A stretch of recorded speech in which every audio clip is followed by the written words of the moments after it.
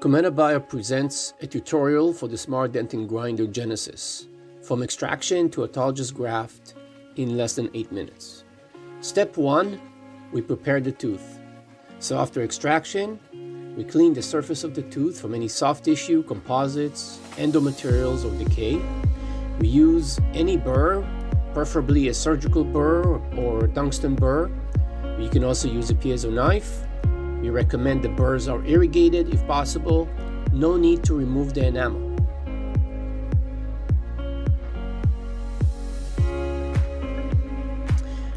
After mechanically cleaning the tooth, we air dry the tooth with an air syringe as much as possible, or we can also use a gauze. It's important that the tooth will be completely dry. Step 2, we will be converting the tooth into particulate using the Smart Dentin Grinder Genesis device. Switching it on in the back, the green light power indicator will turn on. We then use a disposable grinding chamber. We only use 1 disposable grinders per patient. Those are disposable. We align the lock icon with the insert icon and turn to lock position. Chamber ready indicator will flash red 3 times and then turn green. If the indicator remains red, it means that this chamber has already been used and should not be used again. You will need to replace the chamber. We twist open the cap and place up to 3 teeth at a time in the chamber. We place the cap back on and align again the lock icon to the position. We press the grind button and then the blade will spin for 3 seconds. We then press the sort button and the unit will vibrate for 10 seconds. We're going to repeat these 2 functions until no more particles are left around the blade in the top part of the chamber. That means everything, the entire tooth has been processed. Okay?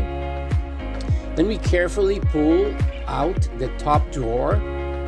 It will contain particulate of 300 to 1,200 microns in size.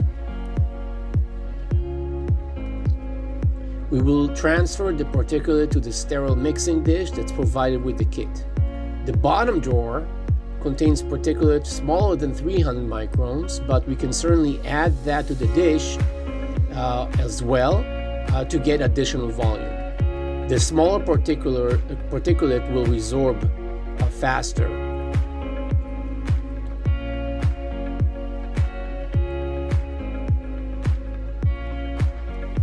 Step 3, disinfecting the graft. We will apply the dentin cleanser. This is the red cap bottle. It says number 1. And we will completely cover the graft with the liquid and let it soak for 5 minutes.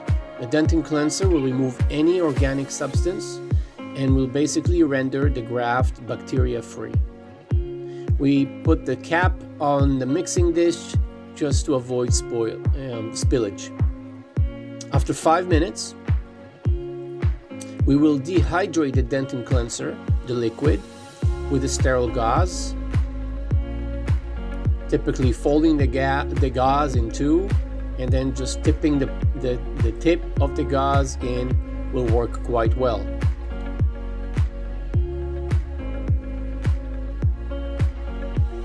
At this point, we will apply the dentin wash. This is the green bottle. The green cap bottle, it says number 2 on it. It's PBS, phosphate buffered saline.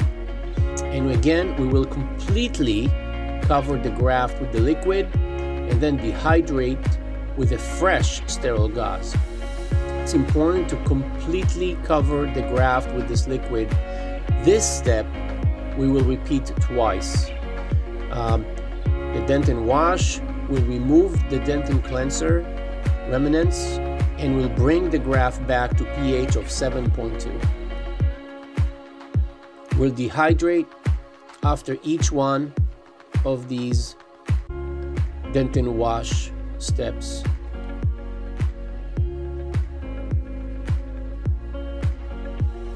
The graft is now ready and can be used in the same way as any other grafting material that you're using. The graft can also be stored for future use. We have a separate video that talks about how that can be done. It's very easy to do. And the graft, whatever's you're not using, can be stored for many, many years only for the same patient. That's important. Additional notes. All consumable parts are sterile and can be reordered. Grinding chambers can't be sterilized. It should only be used for a single patient. The entire protocol will take 7 to 8 minutes, and additional protocols are available on the website, including how to partially demineralize the graft.